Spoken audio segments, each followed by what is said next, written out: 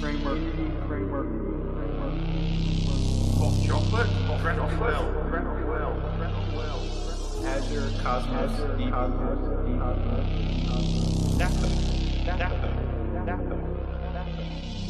Entity Framework, Power Tools, Technology Suite. Countdown commencing. T-minus 2 minutes.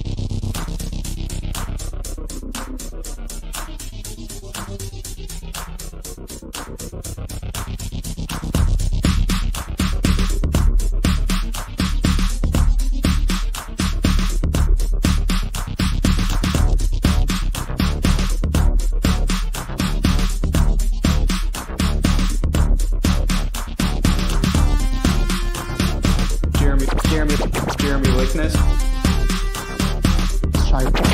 Shiro Dent, Grace Lampson, Martha Vickers.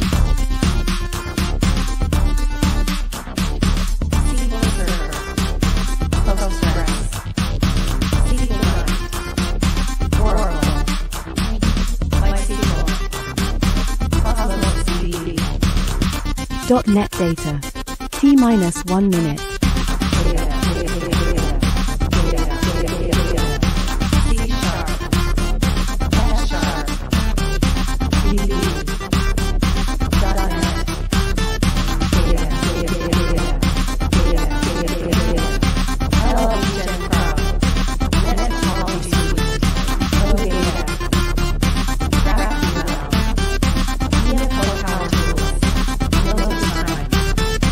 Thirty seconds.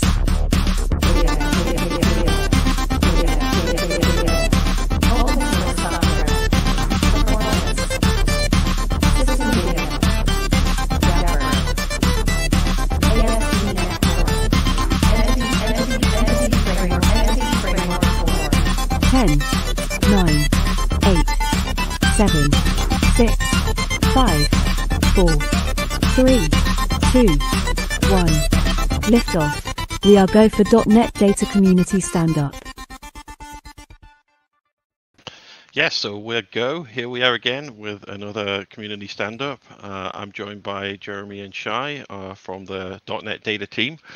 And this week we're going to talk about inheritance mapping. So mapping a object-oriented inheritance model to a relational database. The reason we're bringing up this week is because new in EF Core 7 Preview 5, which just went out yesterday, we have TPC mapping support, which is added to the TPH and TPT that we already had there. So this is a good time to go back and kind of review all of those things and look at the pros and cons, look at the perf, all of that stuff. Yeah, so that's going to be the majority of the show. I've got code to share. Shai's got some benchmarks to show on stuff. Before we do that, let's just do the state of the unicorn. I haven't shared my screen, so let me do that. There we go. Okay, so what's going on? So basically on NuGet, like I said, EF7, which is what we're calling EF Core 7. Preview 5 was on NuGet yesterday, so you can go check that out. And the main thing that's included in there is TPC Inheritance mapping. There are a couple of bugs in the Preview 5 release, so getting the daily builds, which you can see all the instructions for on the GitHub repo, is the way to get any of the really latest bits if you run into any issues there. We also have at time zone support for SQL Server, which I don't really understand what that is. Shai could maybe explain in like 2 sentences what that is. Of course. So at time zone is a construct in SQL which allows you to apply time zone conversions. So if you have a local datetime, you want to transform it to UTC or vice versa, you can use that time zone. That's about what it is. Sounds good. We've got some improvements to command and connection interception. So there's some additional events on there, some changing in the timing so that, for example, you can now use connection interception without having to put a dummy connection string on. We don't check that connection string before we go into the interception, which makes it easier to use.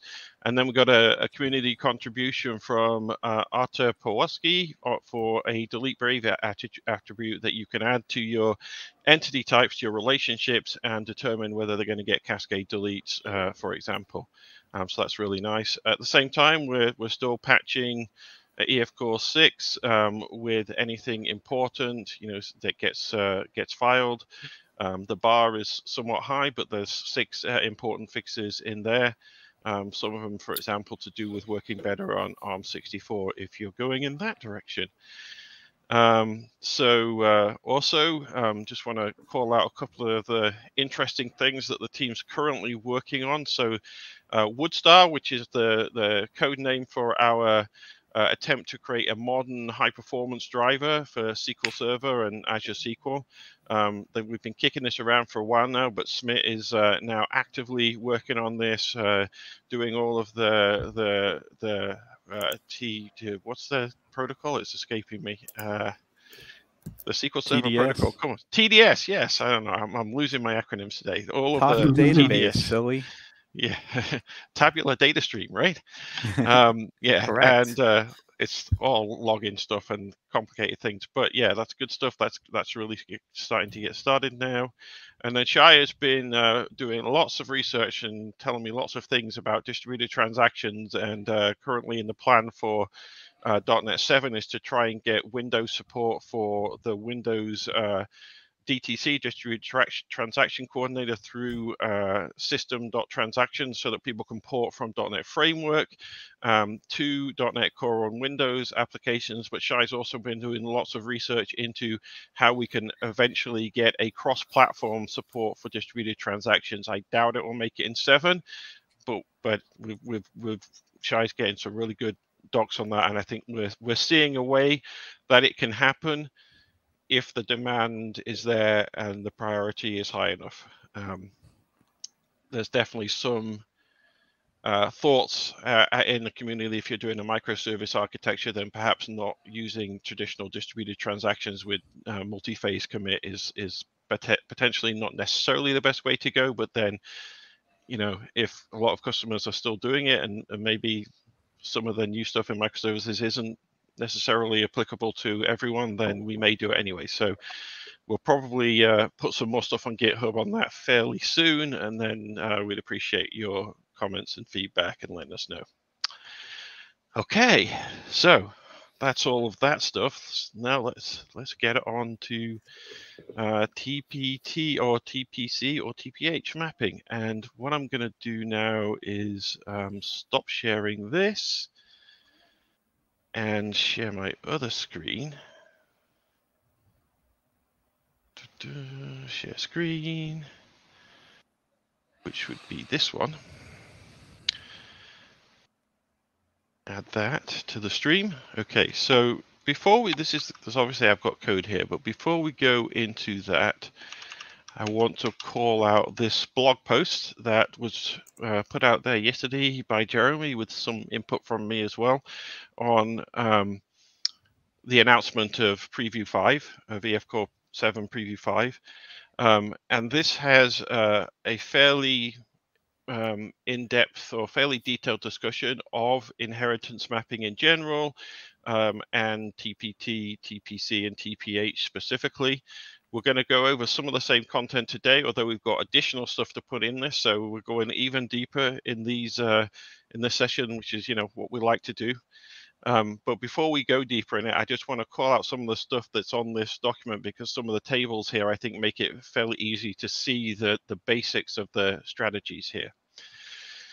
So going right back to the beginning, what is the problem we're trying to solve here? So the problem that we're trying to solve is that very often in an object-oriented programming environment, you create these hierarchies of types. And I think this is fairly well known to everybody. So you can say, okay, we have animals, but then we can have a specialization of animals. We can say, well, some animals are pets. And then we can have a specialization of pet and say, well, some pets are cats and dogs. And so in an object-oriented language, you have this inheritance hierarchy, right? And it essentially forms this tree with a root type and then various branches like pet and then various leaves at the end of the tree. Very often the root types in these things, and sometimes, for example, sometimes some of the branch types as well are abstract, because you never actually want to create an instance of an animal. It's always something more specific that you create.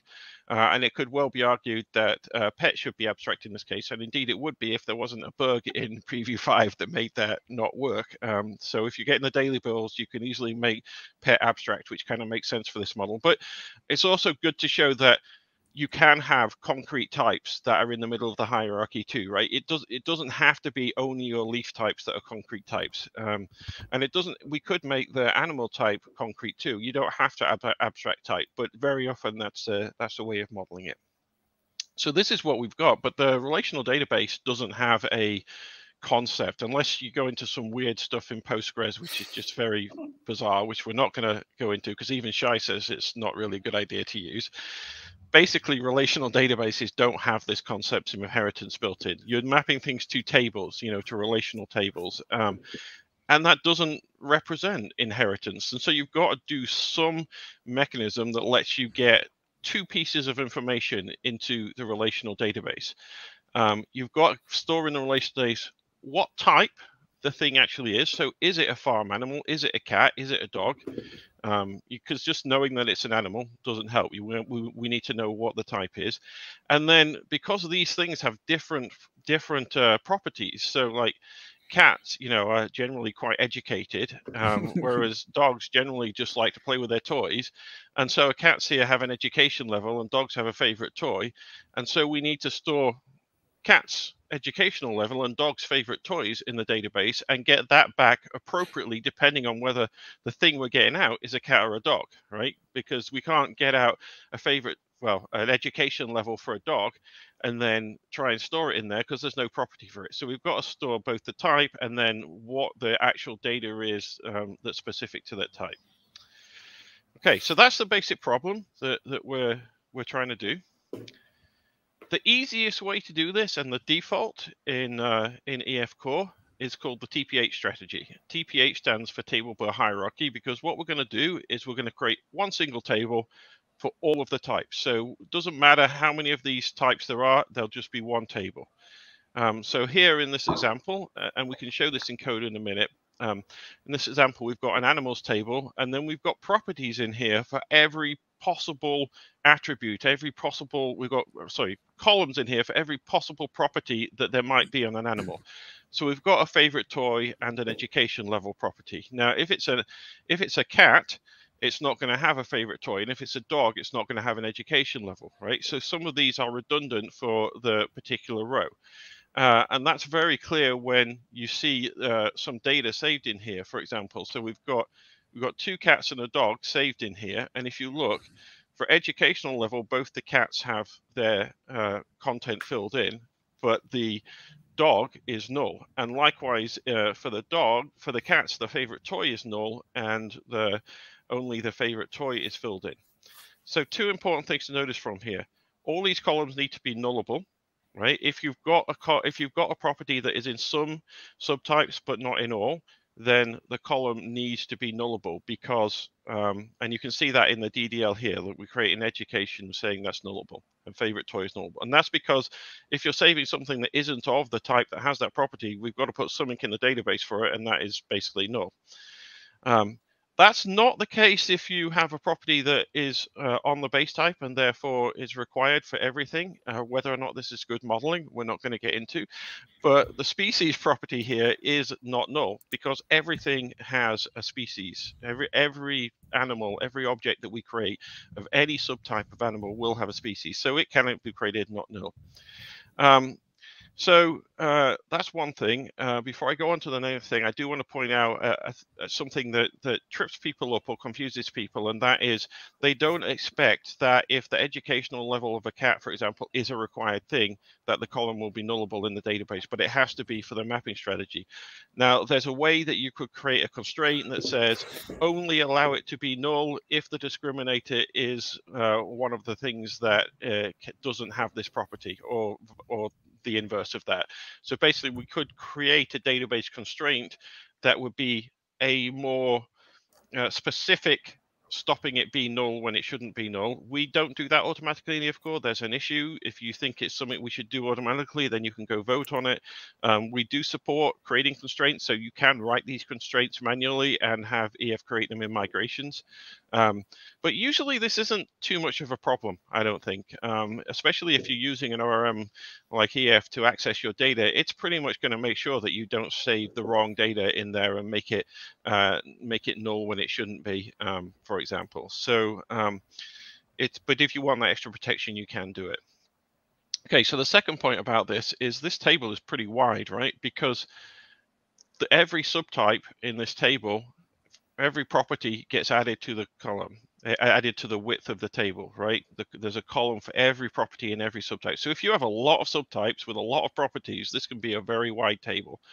And that can be problematic. Furthermore, a lot of the values of those might be null. Like if we've only got one farm animal in here, right, then the value column is value row for all of the others. The value column for all of the other rows is going to be null. And so there can be very sparsely populated columns in here, which we will get to in a second. And then the last thing to notice about this is how we actually determine what the type is. And it's actually really simple. There's a column called discriminator, and we put a value in that column that lets us know what the C# type is. By default, EF creates a string column and puts the name of the type in there. You can configure this. You can make it an int and just be 1, 2, 3, whatever. You can make it an enum. You can do all those things. But basically, when we're writing a query against this, we can just say, if we only want cats, then just filter by anything that's cat. If we only want dogs, filter by anything that's dogs. If we want both, then filter by dogs and cats. So that's the TPH mapping. Feel free to jump in, guys, if there's like questions or anything that we should cover before we go on. No questions. Nope. Okay. I guess the only thing is you already alluded to this, but the appeal of this is that it's very simple in Yes. the database. You just have one table. It's very simple for you users to understand. If you're looking at your database, you just have a single database, right? A single table, sorry. And it's also very simple for the database to perform queries on it, Yes. or for EF Core to perform queries, which leads us to the next. Yes, stuff, so we are going. We're going to go back and I'm going to show code and we're going to look at the queries. But that's a very important point. The queries for TPH are simple and they generally perform very well. That's one of. There's a reason why this is the default, right? Because it works in a lot of cases. It's the best strategy in a lot of cases. Okay, but we'll come back to that in a minute. Now, TPT is a little bit. Bryce says, should I be worried about all those nulls in my database? Well, we're going to come back to that. We'll get to that. And the answer is usually no, by the way, but there are ways you can mitigate that as well. So TPT strategy is kind of the opposite of TPH. TPH, we created one table for the entire hierarchy. In TPT, we're creating a table for every type. So you can see here that we've created a table for animals, which is the base type. Even though it's abstract, it's still a type in the hierarchy. We've created a table for it. We've created a table for farm animals, pets, cats, and dogs. Okay, so we've got actually 5 tables here. This is a very normalized form, right? This form is something that DBAs like a lot because it looks clean to them when they're looking at the database. There's no duplication. There's nothing in here where you have to store the nulls in the column because it's of the wrong type. Because notice that species only appears in the animals table. It doesn't appear in any of the other tables, right? It's there because anything that is an animal will have a row in the species in the animals table, and its species will be stored in there. Likewise, the when we go down to the cats and dogs, educational level, it's only in cats, and favorite toy is only in dogs. So you'll only be a row in dogs table if your entity actually is a dog, and it will only have a favorite toy value if it is a dog, right? So this is the very normalized form, right? It's very clean in that respect. And the way these tables are linked together is that because there's always a row in the base table when using TPT, for any animal has a row in the base table, this is where basically the primary key is managed. And then everything else is a foreign key constraint. Every other primary key is a foreign key constraint linked to the primary key table. So basically you'll have a single ID for any animal, and then it's used across all of these tables, so it's consistent. And this actually, we'll come back to this again later, but this makes it easy for generating keys as well. Okay, looking at the data, you can see that when we save, instead of there being, this one table with all the data in it being quite wide, there's a lot of narrow tables, and there's no null values here. Because you don't have the value in the table if it's don't have the value stored in the database unless it actually exists for that type. But there's a lot of tables here. So if I want to do a query for all these things, I very often will have to join all of these tables together, right? And joins are slow. And so this is the primary problem with TPT, is because you've spread the information out across so many tables, in order to bring it back together, you have to do joins on those tables, and that's slow. So when we'll come back to that again when we look at the queries. But this is the primary problem with TPT. Even though it looks nice and it's normalized, it's slow because you have to join stuff together. To some degree, it's also slow when you insert or update data because you have to spread it out across things as code. But most applications, the query performance, I think, is more significant than the insert update, right, Chai?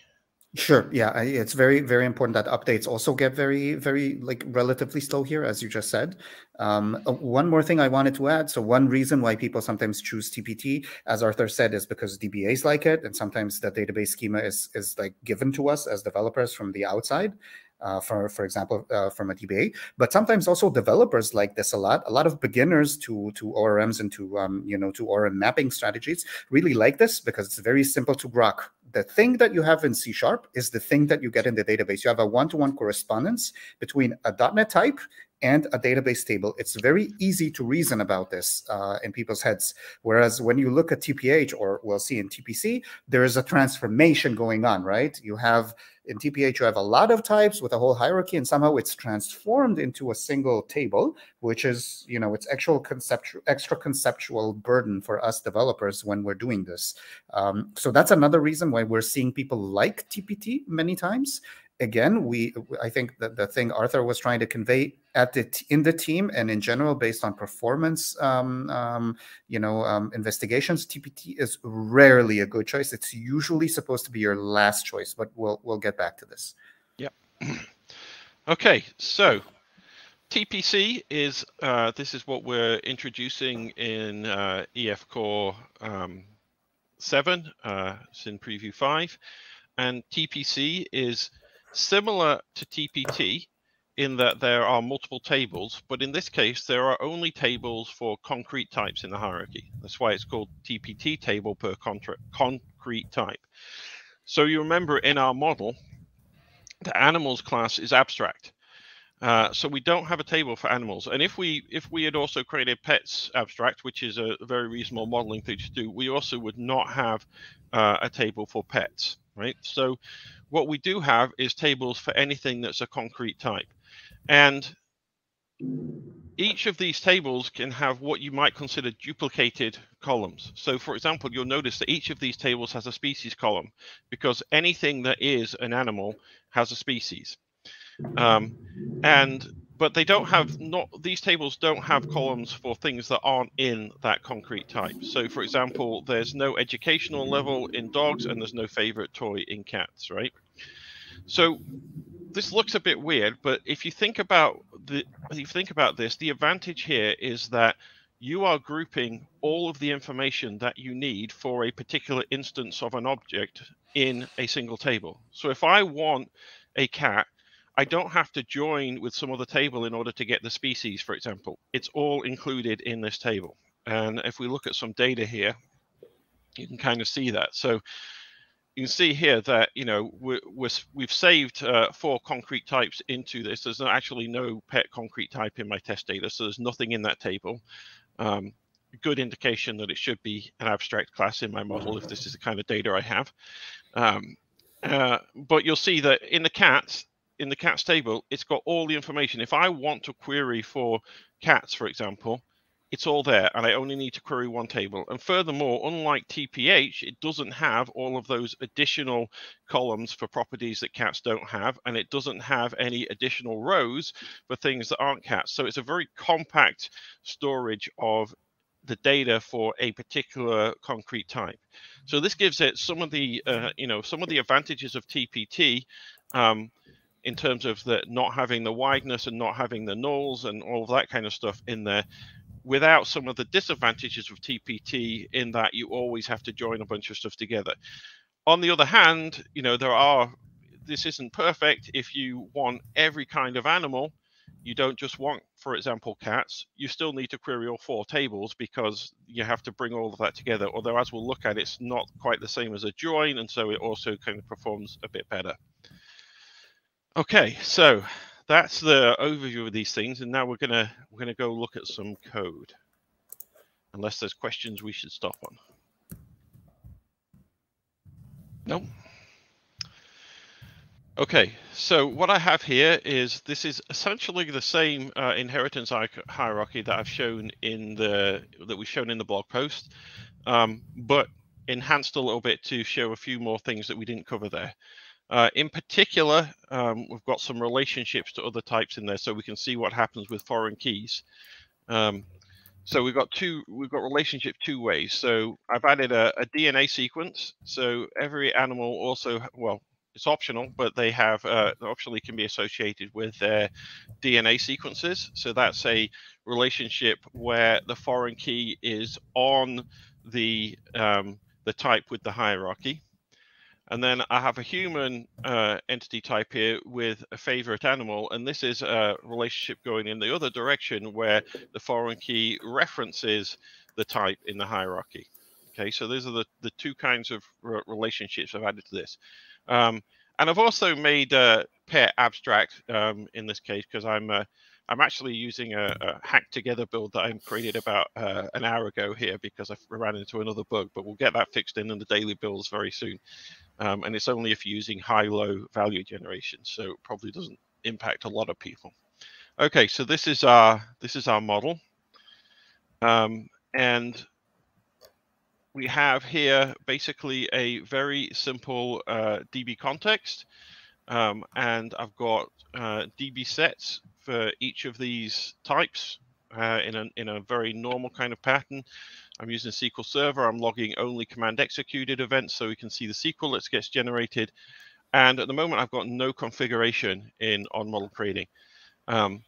If you have a hierarchy like this and you have no configuration on model creating, then EF Core is going to create a TPH model by default.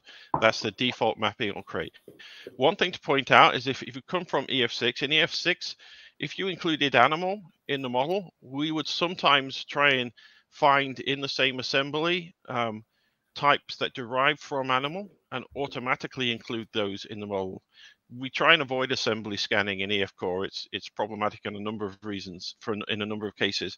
And so we don't do that in EF Core. So in EF Core, if you want to include pet in the model, cat in the model, it's not going to be found automatically. And you have to either have a DB set for it or have an entity type call in the model builder. So that's just something to be aware of if you're coming from EF6. I have some code here also, which does very simple things, create some DNA sequences that apparently the DNA sequences for these animals are very simple. It's just 3 amino acids. So 1 protein with three amino acids in it. And strangely, cat is CAT, CAT, CAT. I don't know. Didn't know that, but that's the DNA sequence. I see what you did apparently. there. Nice. Anyway. And so then we're just doing an add range to add this. This is basically the same data that we just saw. We're going to save it, and then we're going to run a few queries on it to see what the queries are. So we've got TPH here. So let me run this with TPH, and this is where it crashes because it's a build that I just did an hour ago, or not. Okay, so a few things to point out here. Now, most of this is going to be what we saw already in the blog post. We've created a single table. In this case, it's got a few more things in it because I created a relationship to DNA sequence. So we've got a foreign key constraint here. We've got the foreign key column DNA ID in there, but otherwise this is the same thing. We also have a table for humans because I created that additional table, and it has a foreign key and a foreign key constraint back to animals. Now that perfectly normal. I only point that out so that when we get to TPC, we'll see something different there. But there's nothing unusual about that. And now we're going to insert in here, and we're using normal identity. We've created a normal identity column. We haven't done anything special for inserts. We're going to look at high-low strategies for inserting later, which makes it a bit different. But for now, there's no issue with using identity columns in TPH. It's just a normal thing that you would normally do. There's just one table, so no problems, right? So the inserts are very simple. Whenever we're inserting, in fact, I think there should be just a single. Oh no, we're doing two inserts, one for DNA and one for animals, and that's because of the fact that we need the DNA IDs before we put them into animals, right, Shai? And that's something we're going to look at. That is why high-low is that's an advantage of high-low.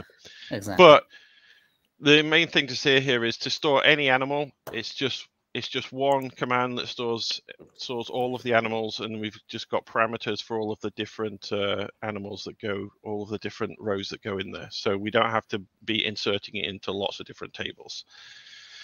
Okay, and now let's look at these queries. So before we do that, let's look at the code quickly again for the queries, just to see what the queries actually are. And these are super simple queries. Actually, we probably don't even need to do the include here at this point. Just doing that for completeness, but let's make the SQL simpler and not even include that right now. And let's run that again. So basically what we're doing is there's three different types of queries to illustrate the different advantages and disadvantages of the inheritance strategies. So there's one where querying every type of animal. So I don't care if it's a cat or it's a dog or it's a sheep or anything, right? We want all animals out of it. And we're putting a filter on here so it's not, just to have something else in the query so we can see how it all works together. But it's just basically any animals that start with F, where the species start with F, which is quite a few of them actually, I think. Oh no, it's only the cats. That's the way it should be, right? And then this second query is for something that's not a leaf type and not the base type. So pets is in the middle of the hierarchy. So in this case, we're querying for a certain subset of that tree, a certain branch of the tree, basically. But not just a leaf type and not everything. And then the last query is, as you would expect, we're querying just for a leaf type. So we only want cats back from here. Okay, so those are the queries. Did I run this again? I'll run it again just in case I didn't. So let's look at the SQL that gets generated here. So it's all very simple, right?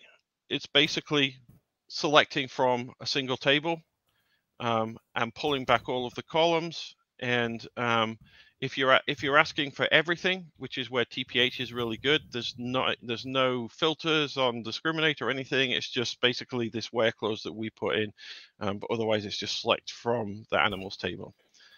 The second query, where we're going for some sub part of the tree, it's the same as above, except in this case we're saying in the query discriminate and only give me cats and dogs. In this case, remember we've made pet abstract here, so we don't actually have to. There's never a discriminator value pet because there's never any instance of pets. So even though we've said pets, we're only filtering by the leaf types that can possibly be, which is cat and dog. And then in the last case, again, simple, but in this case, all we want is cats. So we're filtering out everything that isn't a cat. Do we want to talk about perf now, Shai, or should we go on and look at the other queries and then bring it together and talk about the perf? Up to you. We can do it later if you want. Okay, like let's go look at comparative. the other queries first, and then we'll come Okay. back and look at the perf. Mhm. Okay, so that's TPH. Let me go back to my model configuration here. Now, I will also, before we move off TPH, I want to show you that we now have a new API. So if I do entity animal, we can use, you see we have these three things here. Use TPC mapping strategy, use TPH mapping strategy, use TPT mapping strategy. You have no idea how long we've discussed these names. Anyway. Should the P and the H be uppercase here? No, like it should TPH not. uppercase? Don't even go there. Should In fact, we I was discuss- going to point out that in my model. Thank you for reminding me, Sean. B and A here, lowercase n, lowercase a. If you're doing uppercase n and uppercase a, you're doing it wrong. No. Arthur has some .NET very naming, strong .NET feelings naming about convention. Yes. certain naming questions. Now we yes. could get even more controversial if we started talking about two-letter acronyms, because my understanding is that when they had the IO writer class, for example, IO stream, they thought if it was called IO stream, people would confuse that with the moon IO, and so that would be horrible. And so for 2 letters, it has to be IO. But that's inconsistent. So on the EF team, we've always said that's rubbish. We're not doing that. If it's 2 letters, it's still following that convention. But that could get very controversial. Anyway, yes. So back to what we're actually talking about. Use TPH mapping strategy. Doesn't do anything in this case, but if you want to be explicit, that's what you're doing in your model. Then you can use TPH mapping strategy. So let's look at TPT. TPT existed since 5.0, 6.0, 6.0, I think. 5? Was it 5? Yeah, I'm pretty sure it was 5. Okay, I thought it was 6, but never mind. I might be wrong. Anyway, it's already there in the ones that are fully released and everything. So although 5 is out of support, right? So don't be using 5. Anyway. Sorry, so the way you would historically configure a TPT strategy is you would just simply say, I actually want to map all these to different tables. So this basically says to EF, these are all going to get mapped to different tables, therefore do a TPT strategy. You can actually, of course, nowadays, like I was just showing, you can do the model builder. Well, actually, we've got the entity animal there, so we could just do use TPT strategy on there, and then you don't actually need all of this stuff here, right? It basically says, I'm going to use a default naming convention for tables, but use it in a TPT strategy. There's a bug right now, though, that these DB set names are not actually used for the table names like they should be, and so that's why I have this additional code in just to put the table names be what we'd expect them to be. But Andrew is going to fix this soon, and it will be in daily build soon, I'm very sure. Okay, so this is how we map to TPT. So let's run the same code again, and then let's look at the tables and the queries and the inserts and updates and the queries. Okay, so as we should expect, we've got tables for for each of the, well, we've got the DNA sequence table, and then we've got tables for every type in the hierarchy, including the abstract types. Animals and pets have their own tables. And so this is what we'd expect here. If we go and look at the human, where's the humans table? I'm not seeing it. Pets, humans, there it is. See, humans table, it again has this foreign key constraint going to the, and this is a foreign key constraint going to the root type, the animals table. So because we've got a table that is used by every type of animal, there's always a row. Remember, in animals, there's always a row in animals. We can create a normal foreign key constraint to it, and that's perfectly normal. Again, nothing unusual there. I'm pointing that out so that when we get to TPC, you can see that it's a little different. Okay, so now when we want to insert stuff, we now have to write a bunch of different inserts to get stuff into all of the different tables, right? So there's several inserts into different tables here. Is that right, Shai? Am I getting that right? Yeah, absolutely. Yeah, we're in Yeah. TPT, so every table needs to have its own insert. Or when you, by the way, when you guys see a merge in there, if you scroll up, you can see a merge. Yeah, for example, this. So don't be afraid. That's a SQL Server specific optimization. It's just a thing we do, a technique we use to insert multiple rows in one command in one go for performance. But it's just basically a bunch of inserts conceptually. That's all it is. Yeah. You know what I'm going to do here? I'm going to put a console write line in there so we can actually see where the queries start, just so it makes it easier to read a bit. Okay, so right, so here we are. Here's the queries. So this is a query for every type of animal. The main query is against the base table, but then so against animals. So from animals here, but then we have to left join every other table, right?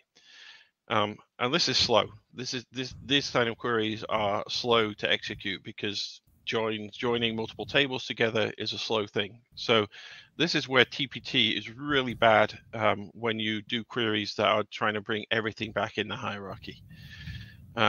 If we're going to the middle of the hierarchy, it's not quite as bad because we only have to join 4 tables here, because we know that if we're getting pets, then farm animals doesn't inherit from pets. So we still need the base type because there's stuff in the base table that is for any type, but we don't need one of the leaf types because it's not in that part of the tree that we're querying for. And then if we're getting only one type, so we only want cats, so we still have to do 3 tables. We still have to get animals to get the stuff that's common to all animals. We still have to get pets for the stuff that's common to pets, and we still have to get cats for the stuff that's specific to cats. So even in that type, even in that case, we're doing a join. We're doing 2 joins onto and querying from 3 tables. Should we talk about the difference in perf between TPH and TPT now? That might be a good place to, and then we can come back and look at TPC and how it changes things. Absolutely. So as you were saying many times already, so we have this thing with TPT where we have to query multiple tables, and it's not just about querying multiple tables. We also have to join multiple tables. Now, anybody using relational databases should in general know that joins are a major source of slowdown, right? That's one of the tasks that make a database work hard, because a database now has to go over 2 tables and match 2 rows based on their IDs. That's not a trivial task to do, even if you have proper indexes. So in general, always think about your joins, and that's why we have this idea of denormalizing data. If you have a principal and a dependent, sometimes we're going to copy data across from the dependent into the principal when it makes sense, so that we don't have to join with it. So just for performance sake, we're going to denormalize our database schema just to avoid a join. Now, what TPT does, unfortunately, is the exact opposite of that. Because it's such a hyper normalized kind of approach, it's going to introduce a lot more joins than, definitely compared to TPH, for example, right?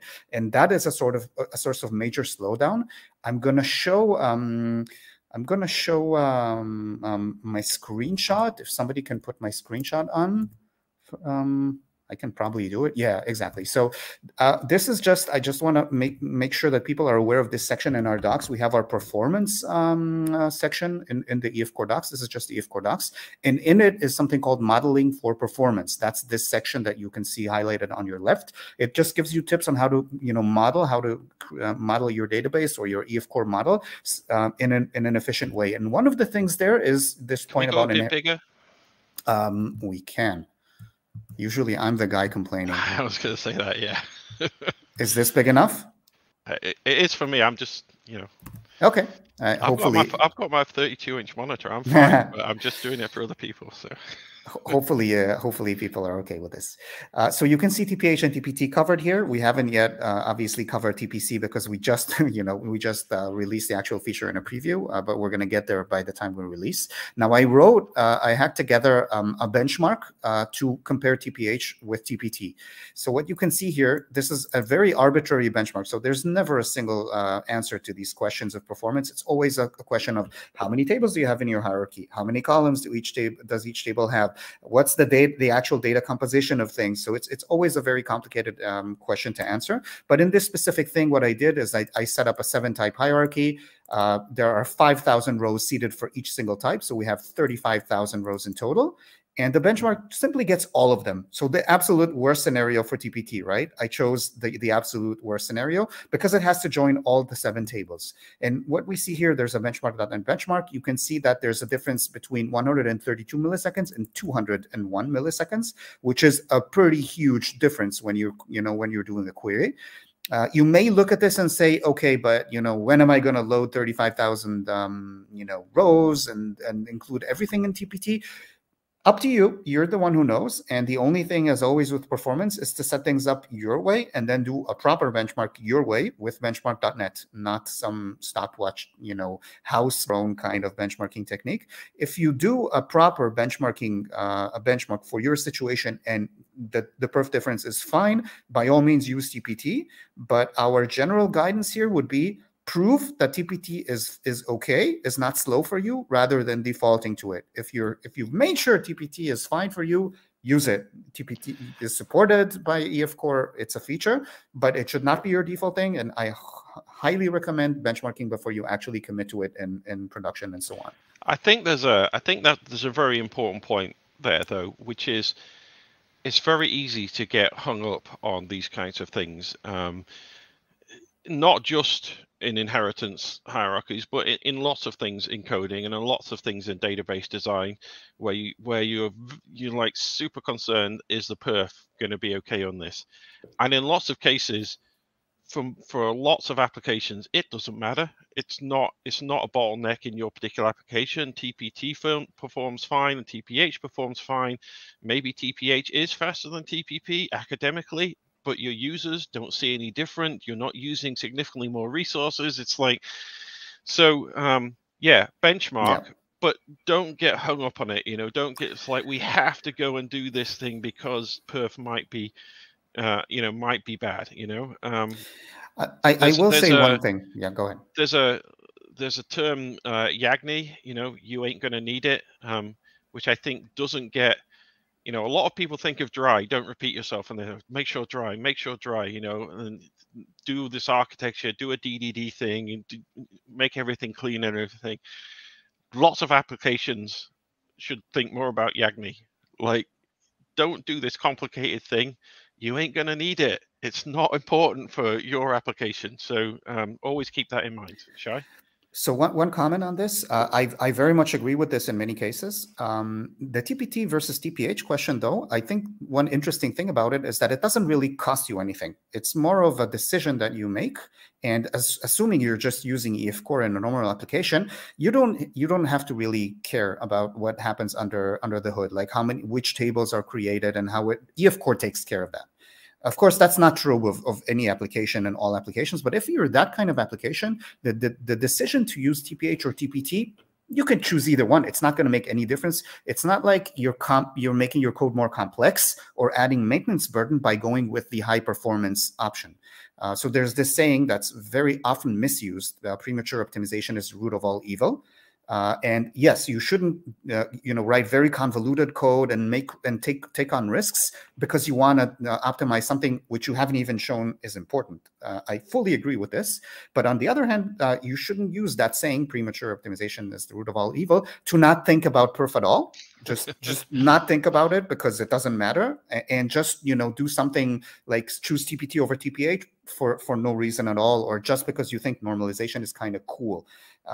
So I don't think there's any cost associated with choosing TPH over TPT, which is why I'd recommend defaulting to it. But if, for example, you do have some reason why TPH is more complex in your specific scenario or whatever, yeah, by all means use TPT if that's the thing, like Arthur said. And I do wanna highlight, somebody wrote this comment here as I was talking. I like TPT for WriteDBs. So I'm not completely sure what the reference here is, but I'm going to use this to say that TPT is also, I would say, quite bad for inserts or for writes as well, for exactly the same reason.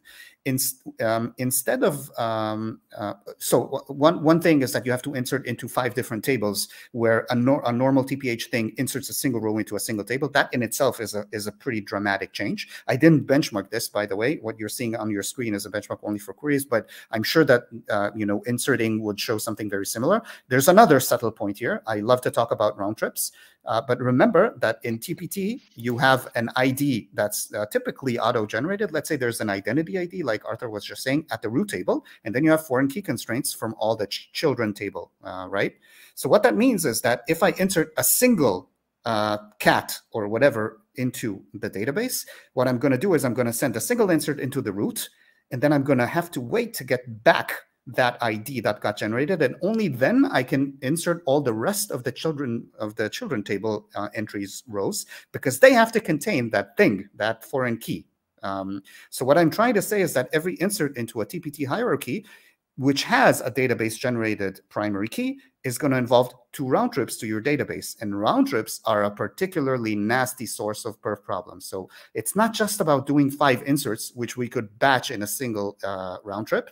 That would be maybe fine, but it's also doing 2 round trips. So if you are doing TPT, keep it in mind that there's ways to mitigate this with high-low and GUIDs, and we'll talk about that later.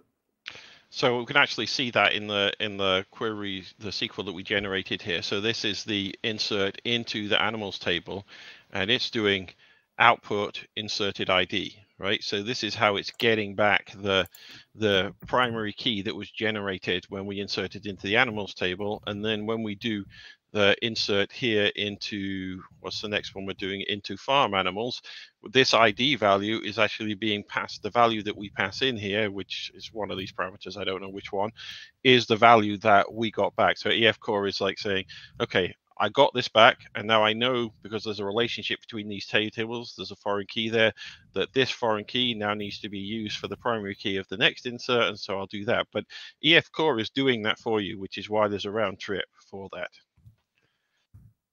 Okay, shall we go look at TPC? Let's do that. So let me go back to my model.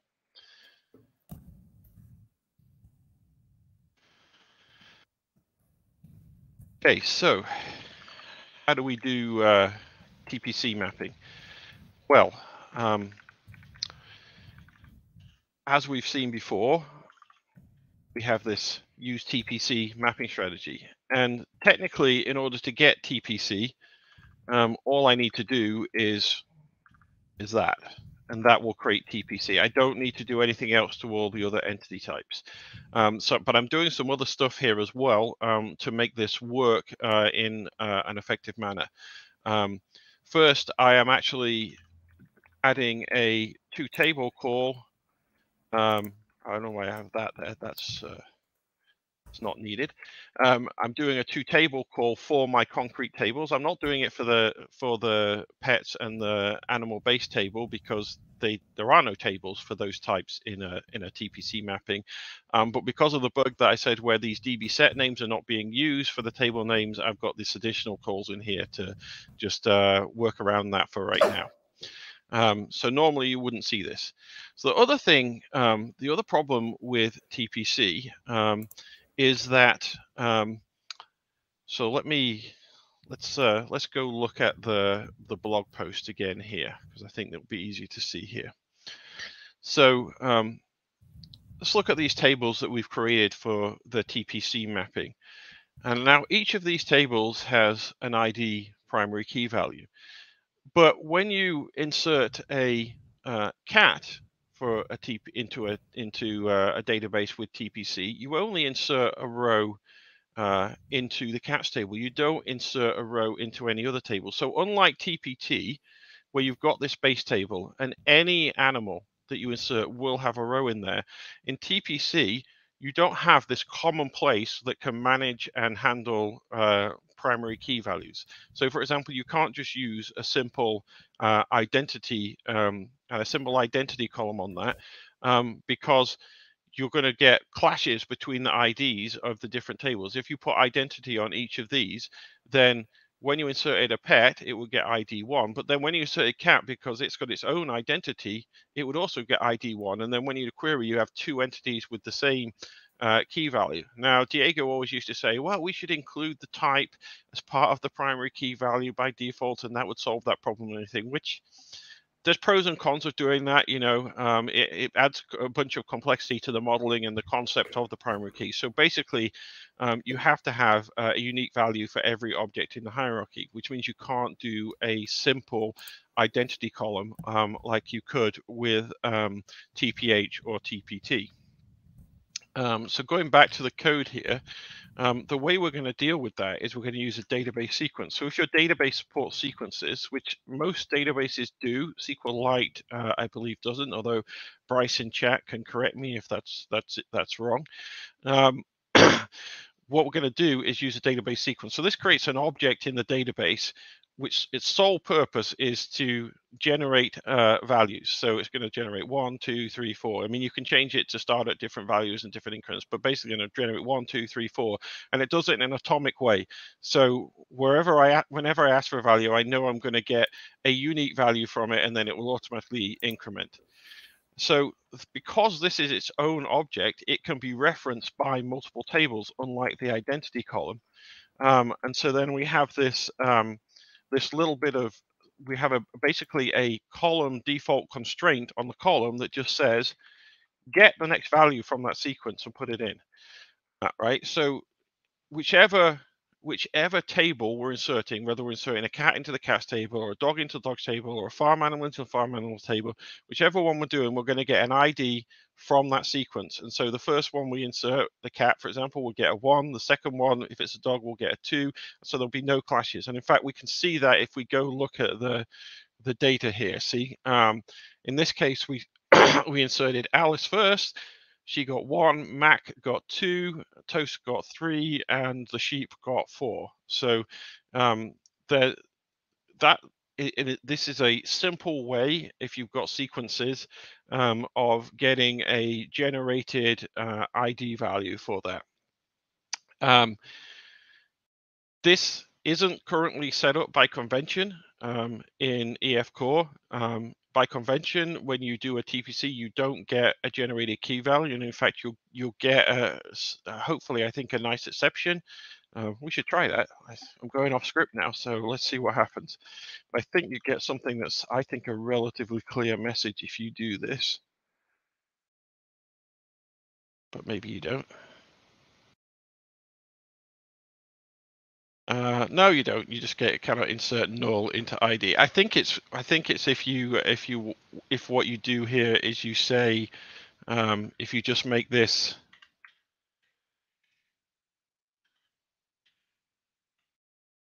value generated on add, but don't give it a way to do it, that's when we get the nicer message.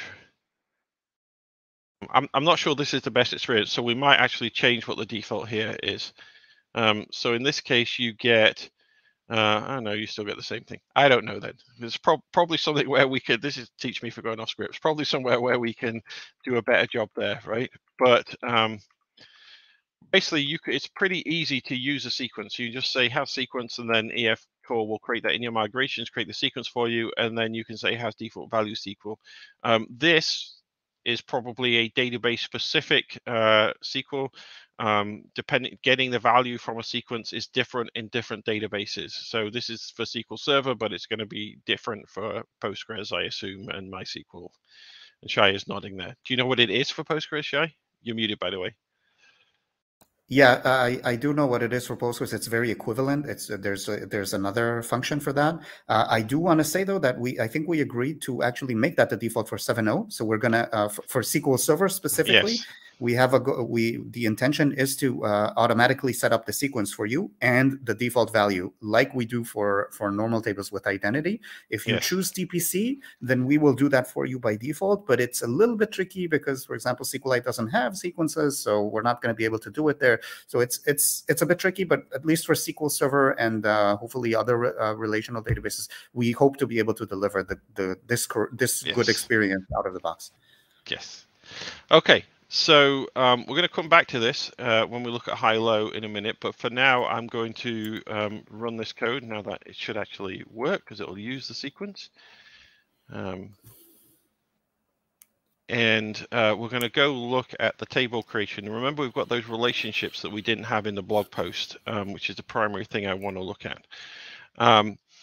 So we've got a cats table, a dogs table, and a farm animals table. No pets table in this case because pets is abstract. And then we've got the humans table again. Now, this favorite animal ID is a foreign key to animals, but there's no foreign key constraint in it. Why is there no foreign key constraint? Well, because a foreign key constraint basically goes to one of the table. So so when we did TPT, maybe I should let me run the TPT version again so we can look at that. But when I did TPT, that constraint went to the base table. Obviously, in TPH, there is only one table, so it just goes to that table. But when we do it with TPT, it's going to go to the animals table because animals, as we've mentioned many times now, has a row for whatever animal is saved. And so let's see, where's humans here? Create table humans. So you can see we've got this constraint right here. And this says do a constraint references the animal table ID column, right? So we've got foreign animal ID and it's constrained to animals ID. Now, why can't we do that in TPC? Well, because there is no single table. It would have to be, the constraint would basically have to say, make sure it's either the ID in cat, or it's the ID in dog, or it's the ID in farm animal, or it's the ID, no, I think those are the three tables we have in our current model, right? And if you want to be pedantic about it, but not in multiple of those, it has to be only one and only one of those three, and has to be in some of them. And that's a fairly complex. I don't know if you can even write that constraint with a custom constraint in a relational database. Well, check constraints don't support cross-table so in general. You could write a trigger with a convoluted SQL, which does this, but that's way beyond the scope of what anybody wants. So this is so the fact that this constraint is missing is possibly a disadvantage. I mean, it is a disadvantage of TPC. You lose that check on your data integrity. Now, but then again, you're using an ORM like EF Core to do these things, and if you use EF Core to insert and query and all of that stuff of your data in the database, then internally EF Core is going to make sure that this value is set to the right thing and it's not abused, it's not set to something that can't be correct. And so when you're using an ORM mapper, the fact that the constraint itself doesn't exist in the database is, I would say, a lot less significant than if you're writing your own raw insert commands against this, where it's very easy to get it wrong because there's no constraint. But that being said, you lose that checking in the database, which is potentially not a good thing. On the other hand, I know there are some places that say, I don't agree with this, but say don't create any foreign key constraints in the database because the checking slows stuff down. Now, I don't agree with that, but some people do that anyway. So now we also had a relationship going in the opposite direction from animals to the DNA sequence. And you can see that doesn't suffer from this problem. So it's only when you're referencing the type in the hierarchy that it's a problem. Because in the other case, you just can create the same foreign key constraint basically on all of the 3 tables. So in this case, it works perfectly fine. So that's so I wanted to call somebody put a comment on the blog post that we hadn't covered that in the blog post, which I thought was a very good comment. So I'm sure somebody shy probably will answer it on the blog post. But I wanted to cover that in the stream today so that people are aware of it. Okay. Do we want to look at TPC perf first, or should we look at high-low and then come back to perf? Let's look at TPC perf, because high-low Okay. is like an additional thing that isn't. Yes. That's right. So shall I add you back? Yes, please. Exactly. Okay. Oh, so sparse columns. We missed that when we talked about TPH. I will talk about it right now. So I sat down and did some perf investigations 2 days ago. This is really raw, and I can't. Oh, thank you. I'm now at the receiving end of this. Anybody who's interested can go and check out this issue. So this is a little bit of perf investigation comparing TPH and TPC. I can't really explain everything I see here. There's some pretty weird results, but there are some interesting things already. So what I did here, just to set across, just to set the thing. So what we have here is TPH versus TPC. There are 5 different types in the hierarchy. It's just a flat hierarchy. It's not like a deep hierarchy. We have a total of 1 million rows, and it's split 5 ways, so 200K rows for each type. Very, very simple. In the TPH scenario, let's take a look. So first of all, we're going to take a look at actual table size on disk, which is something we haven't actually discussed. So the whole TPH thing, by the way, has all those nulls. We're going back to the first part of it. Because TPH has all those nulls because of the wide columns, that could mean that we increase the disk space requirements, right? So we're not talking about query performance now. We're talking about how much your actual database takes on disk and how that's going to scale. So I investigated that a little bit. And what you can see here, you have a TPH wide scenario, which basically means that we have a single TPH table. There's 50 columns there, column 1 to 50, and only 5 of them are only actually ever populated. So 45 columns contain null throughout 1 million rows, just to simulate a very wide table that has a lot of very sparsely populated columns. And what we see here, I think this is the one that we care about the most, is how much data this takes on this. That takes 121 megabytes more or less, plus another 57 megabytes of index data, by the way. The interesting thing about this, so this is meant to introduce to you a feature of SQL Server. SQL Server has a thing called sparse columns, where if you have a column that's suspected to be mostly nulls, you can, when you define that column, you can say that is a sparse column. And then SQL Server is going to do various optimizations behind the scene to make sure that that column works, takes up less space, because it knows that it's going to be a lot of nulls in there. The flip side of it is it's going to be a little bit slower for updates and queries when it's non-null. So there's a pros and cons. There's some balancing there to do, and you have to read the documentation for SQL Server and make up your own mind. So we never make columns in SQL Server sparse by default, because it's not a straightforward decision. However, what we do have is I introduced this back in EF Core 5, which is when we introduced TPT, so that you could use TPH in a more efficient way. So if you turn this on, you have the exact same scenario, but with sparse columns. You can see that instead of 179 megabytes, we now have 121. So that's a pretty dramatic savings in space, which is achieved through the SQL Server feature called sparse columns. Sorry, we should be looking at this column instead of that. Sorry, my bad. The reserve thing is the less important thing. You have 121 megabytes versus 63. So it's almost a 2-fold difference just by virtue of enabling sparse columns.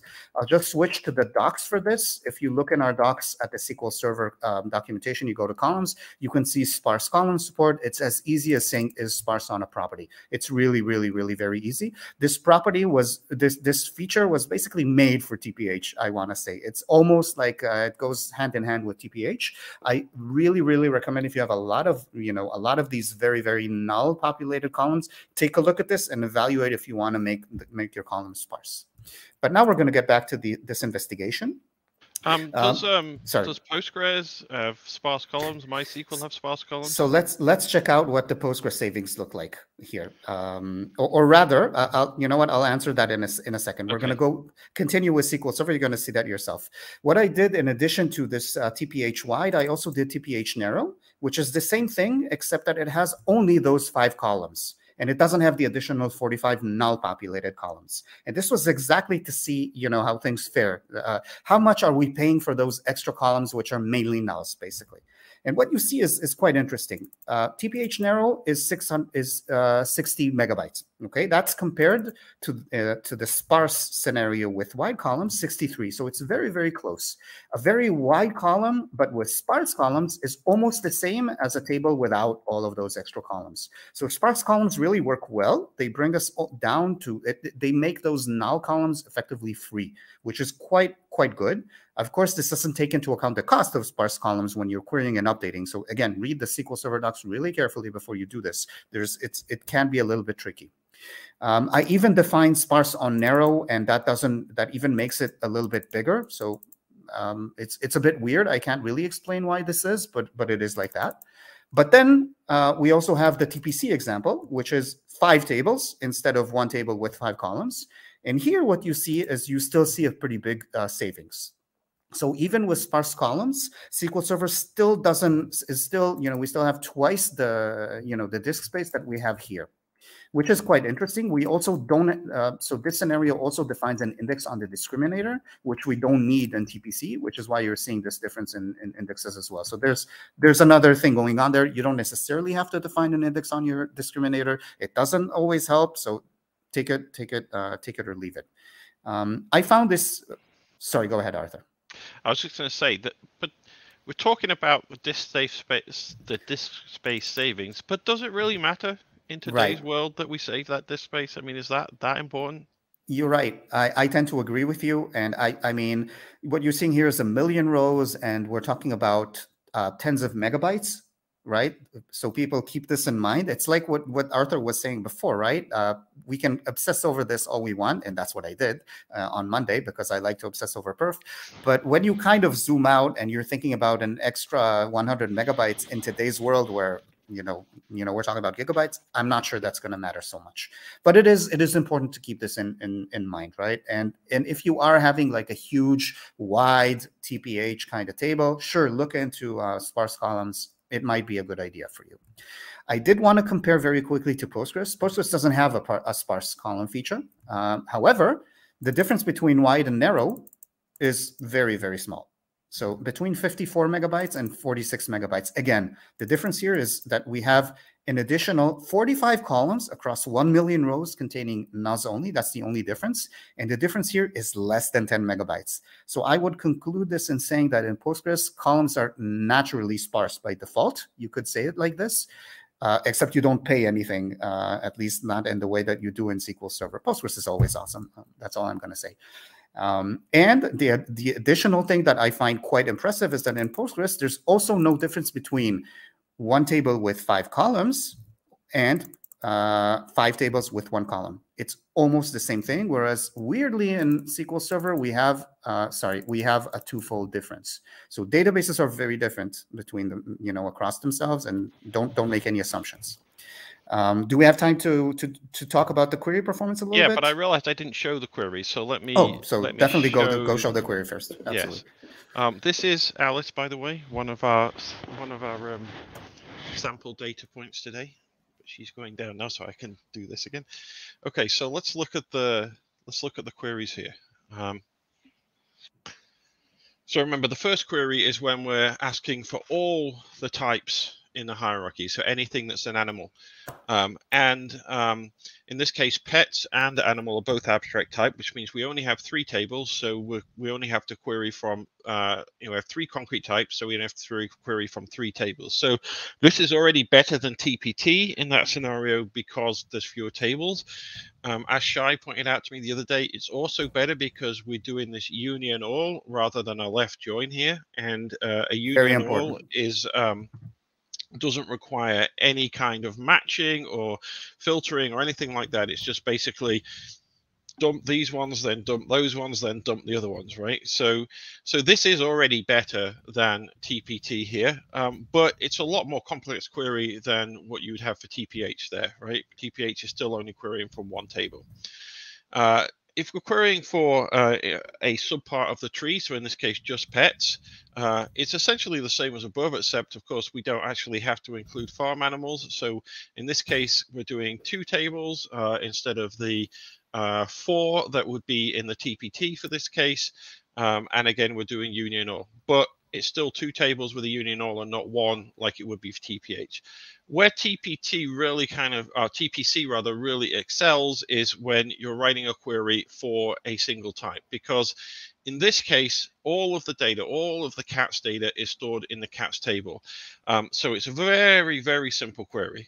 And it also doesn't have any kind of discriminator in there, right? You don't have to filter anything out. You don't have any additional columns in there.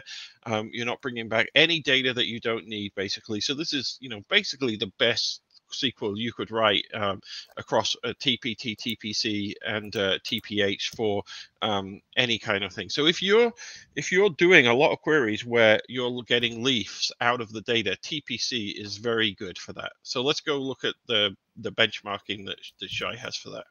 Okay, so now we're back to the queries. I admit I'm a little bit confused by the results I'm seeing on SQL Server, but I haven't had the time to actually dive deeply.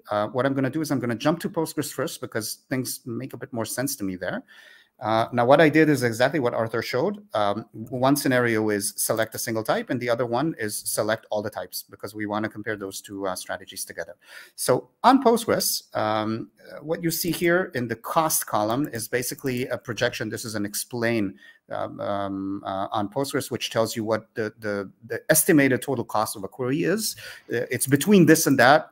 Actually understanding exactly what that means is difficult, but we're not going to go into this. It's not that difficult, but anyway, you'll see the numbers and you'll understand. So for selecting a single type on TPH, you can see that we have these costs here. Sorry, so the wide and the narrow are not very, very interesting. And you can see that TPC, when you select a single type, is more than twice as fast, right? Or twice better, whatever that means when we're looking at the cost. This is because the SQL here, exactly as Arthur just said, is extremely simple. It cannot get simpler. You're just selecting everything. You're just selecting everything from a single table, as opposed to here where we do have to do a where clause. That means that we have to use an index, and using an index is a little bit better compared to not just doing a table scan and so on.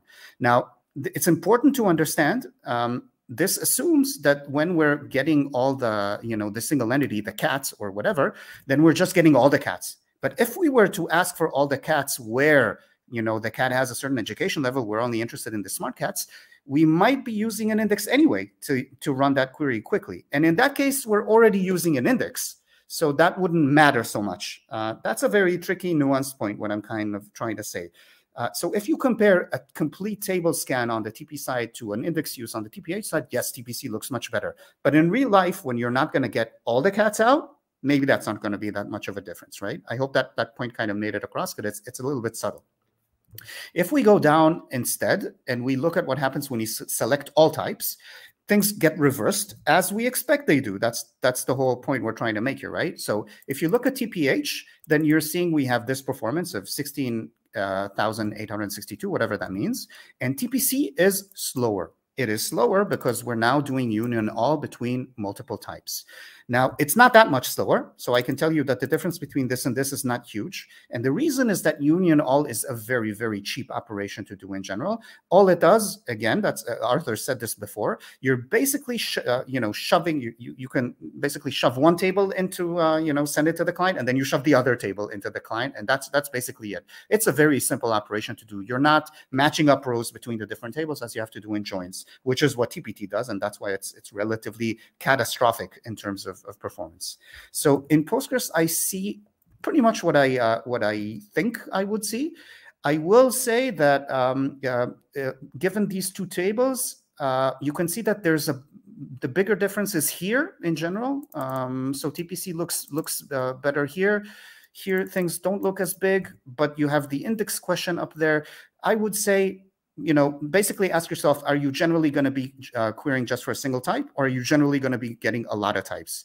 If you're generally going to be getting a lot of types, maybe lean towards TPH. If you're getting a single type, maybe lean towards TPC. But I don't have a single answer for you, even given the Postgres results. There are these scenarios, let's say in TPC, where you're using TPC, you're using inheritance just to have the same fields on the different tables, right? And you're not actually going to be selecting all of those, both cats and dogs and whatever. You're just using the animal abstraction to propagate fields down in your hierarchy. And in those kinds of cases, you're likely just going to be selecting cats or just going to be selecting dogs. If that is the case, and you're just using inheritance as a way of, doing columns across the different things, I would say use TPC because it really models what you're going to be doing. If you're not so sure and you might be wanting to get all the house pets or all the whatever, TPH probably makes more sense. But I wouldn't be able to give you like a straight answer here because unfortunately it's going to depend on so many things here. I'll just jump really quickly. I know we're really over, but I want to. Always over. It's not. We're always over. I just want to look at those SQL Server results. Maybe somebody in the audience will write me later and explain why, because I'm no SQL Server expert. I'm more of a Postgres guy. But what you see here is something interesting. So in TPH wide, which is again not even sparse, we have a pretty high cost. And if we do a sparse, if we use it on sparse columns, then I see a vastly reduced subtree cost. I don't really get why, because this thing only selects the ID and it looks at the discriminator. So all these other columns, whether they're sparse or not, it's a bit weird that this would affect, the query. I'm guessing this is because all these columns, which are null and not sparse, they take up, blocks on disk space, and then we have to go through a lot more pages. There's something or other going on. It just means that simply the table is much bigger on disk, so it takes us more time. I'm assuming that's the answer here. So making the column sparse also helps your query performance and not just your disk space, which is why if you are using TPH, even if you don't care about disk space, consider still using the SQL Server sparse column feature. If you go narrow, you can see more or less the same kind of thing. So once again, like with the disk space thing, sparse gets us to the same place as we were with narrow in disk space and with query performance. But TPC is far, far cheaper. Okay, that's an important thing, and that's not very surprising, right? Because once again, we're just doing a simple, select. There's no where, there's no index. SQL Server wouldn't use an index anyway, even if it were here. It's not completely surprising. It's a bit dramatic. If it's a 6-fold difference in speed, that would be quite dramatic. But query plan cost doesn't necessarily translate to a 6-fold actual real-time thing. Again, this is a little bit complicated. Where it's a bit weird for me is select all types. So when you do select all types, TPH wide is quite expensive. Getting it down with sparse, we're already used to this by now. So we have the same values here, but TPC is faster. Now this, for the life of me, I'm not sure how this is possible. So the thing where we do, select with many unions is somehow faster than the thing where we do, select with nothing. Again, I suspect, I do have a suspicion why this is. These tables, even with the sparse and the narrow, again, still take up a lot more space in general than those 5 tables. So I think this is just a function of how much actual, blocks we're taking up on the disk, and TPC still excels here, even compared to TPH sparse narrow, because there are still nulls there. There are still these values, which you don't have in TPC. So in SQL Server, each null actually does make a difference in that sense, even for query, and TPC is superior. In Postgres, things are very different, as you could see. So the situation was reversed. Yet another, proof that databases are different.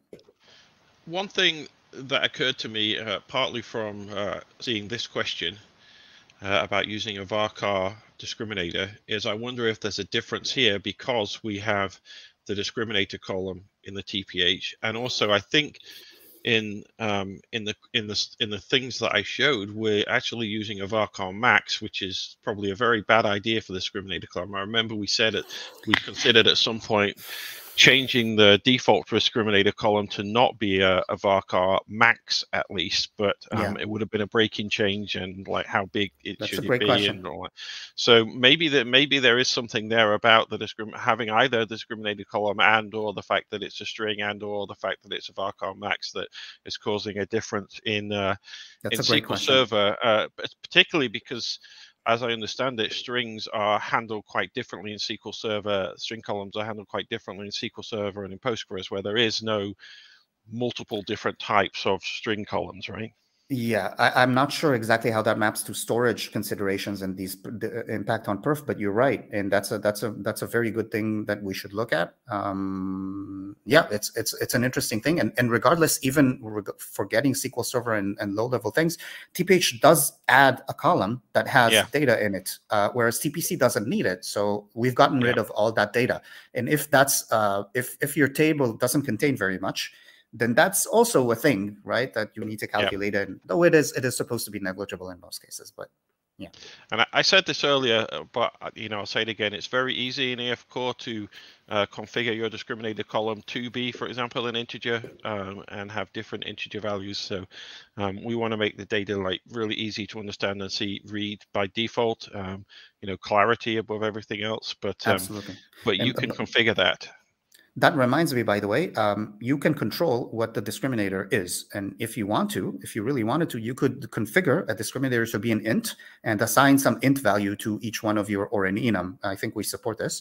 So you, if I'm not mistaken, you can have an enum as your discriminator type, which maps to an int, right, on SQL Server. So that would be a way of checking. Maybe if we get rid of those strings, maybe things look different. I don't know. It's a good question. Yeah.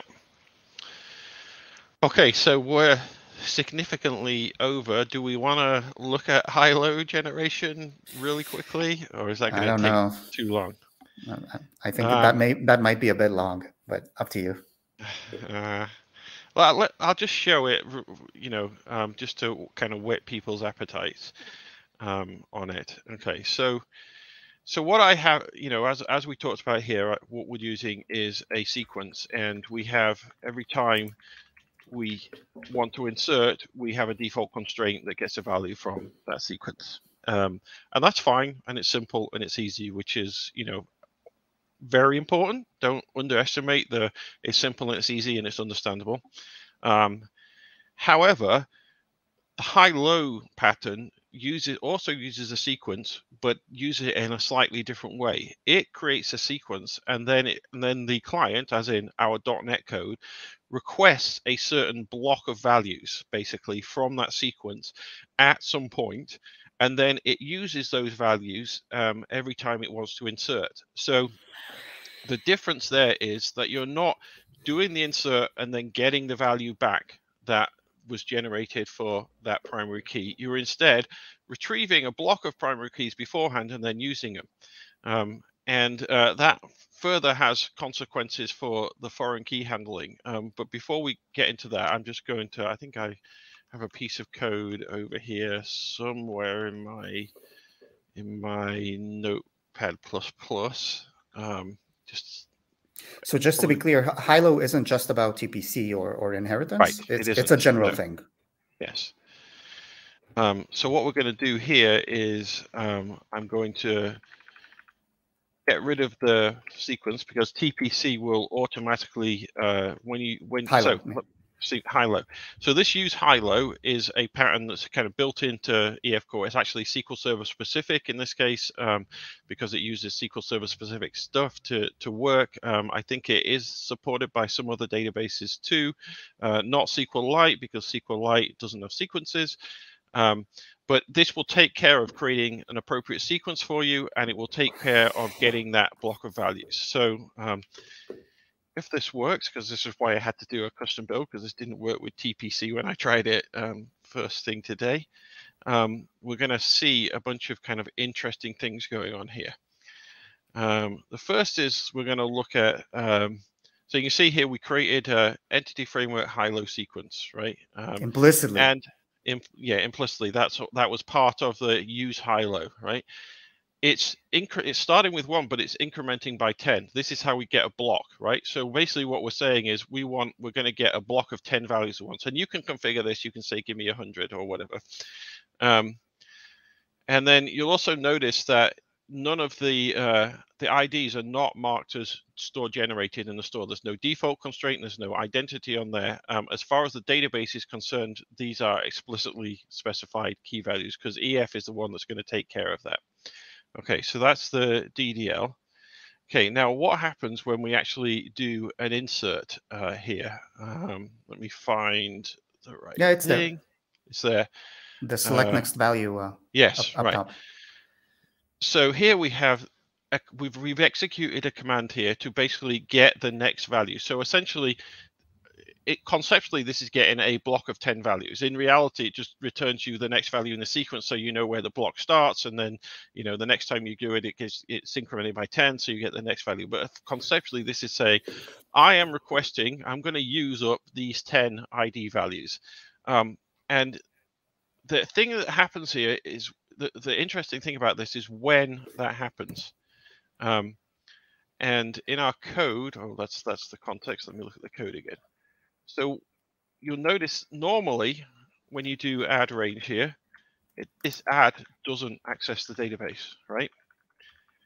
You're not doing anything other than tracking these in the context, saying these are tracked in the added state. So when you call save changes, then they will be inserted into the database. But in this case, when you call add, that's when this command is executed on the database to get that block of sequence values, because it needs to know the values right now so it can put the values into the tracked entities so that we don't get conflicts in the change tracker. We can fix up foreign keys. We need to know those things in advance, right?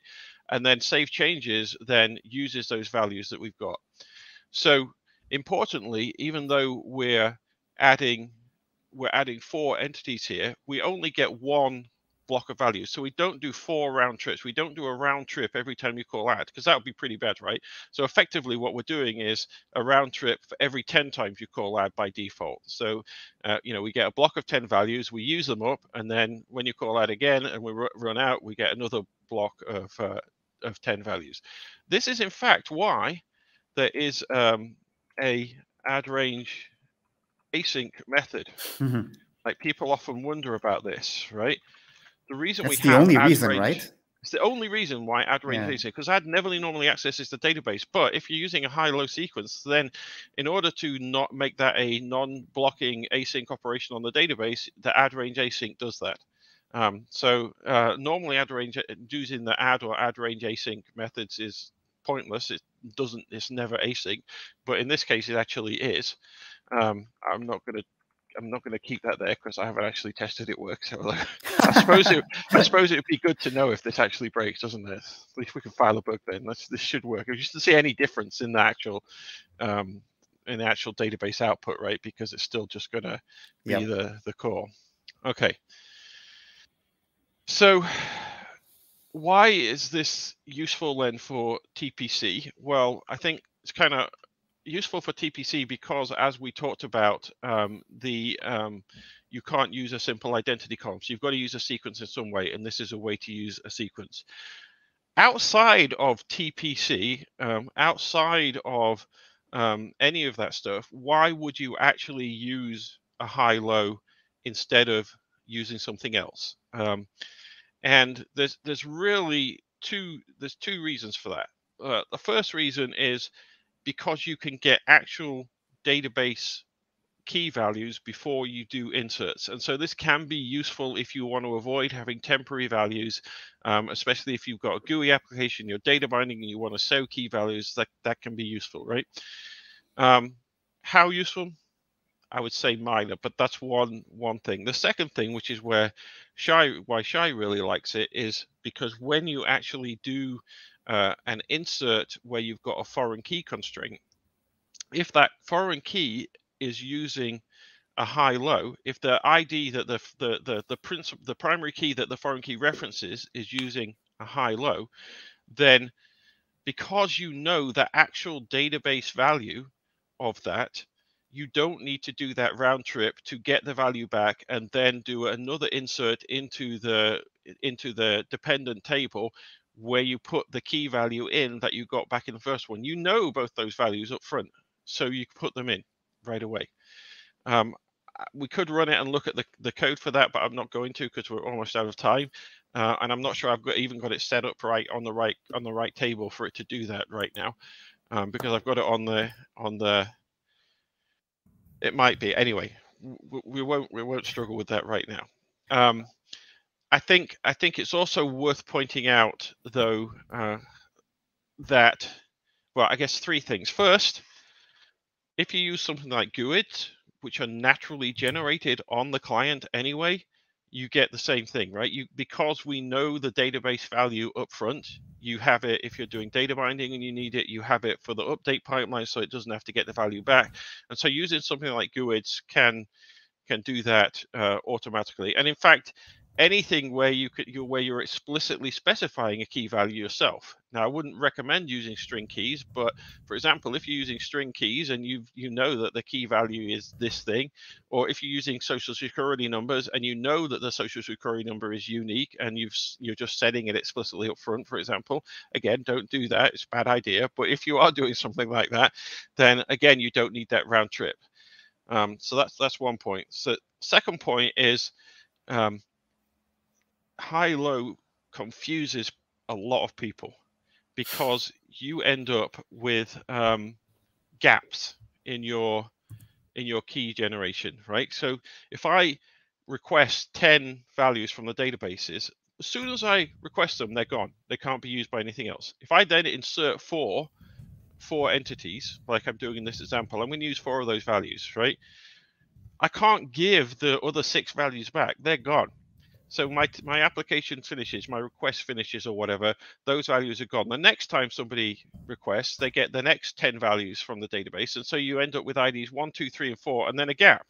And it starts on 10, 11, or 11, 12, 13, and 14, or whatever for the next time. And so you end up with this weird looking thing. And that really, we actually had high-low as a default before we even shipped EFCO in the pre-release versions of 1.0, high-low was a default. It really confused people. They got really concerned by this. And people started doing things like using high-low, but setting the increment to 1, which basically was the worst of everything, because now when you add, you're doing a round trip in add to get the value, and then you're doing it every time you call add. So there's like no batching or anything. It's like every time you call add, you're getting a value, and that's terrible. So that brings me to my third point, which was also my first point, which is simplicity and understandability is really great. So while high-low might save you a round trip in some situations, if you're going to confuse everybody, and if somebody later on maintaining it is going to say, why is there a gap, and start reducing that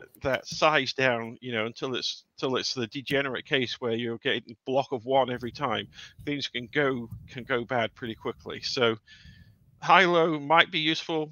I would generally recommend not using it and just staying with the simple things. But Shai, you I know Jeremy said on the chat we should have a cowbell for like triggers. We really need to have a cowbell for round trips. Every time Shai says round trips, we'll like ring a bell. Or I should get some sound effects like they do on like radio, like round good trips or something. Yeah, let's upgrade this show. Yeah. Anyway, do you want to comment, Shai? You said it all. I mean, I'd summarize this in one sentence. If you're using GUIDs or any sort of client-generated stuff, you're not concerned. You don't have to care about this. High-low is about when you want auto-incrementing numeric keys, but you still don't want to pay the round trip, the price for the perf. That's all it is. It makes auto-increment keys just as efficient as GUIDs. Without being GUIDs, that's basically the idea with high-low. They're not just as efficient if we're going to be pedantic. No. If we're make pedantic, a round trip to request a block every 10 correct. Or whatever you said it, right? Yeah. By the way, I consider 10 a bit low. It is, yes. I would personally in my application do like maybe 100 or something, but of course, this like 7 years ago or something. We discussed this a lot, and I can't remember why it came out as 10. But anyway, anybody using this feature is we can expect them to also think about this and specify what they want. I mean, yeah. It also depends. It's also less. For example, there's another place where it can be less useful. For example, if you only ever insert one row at a time, one entity at a time, which is actually a very common thing to do, you also don't get any benefit from it. And I think that was some of the, when we were making a default, that was one of the reasons for having a fairly small block size. Because imagine you only insert one at a time, and then your request finishes. So you get that block, and then it goes away, and then the next time you get another block, but you only ever use one out of it.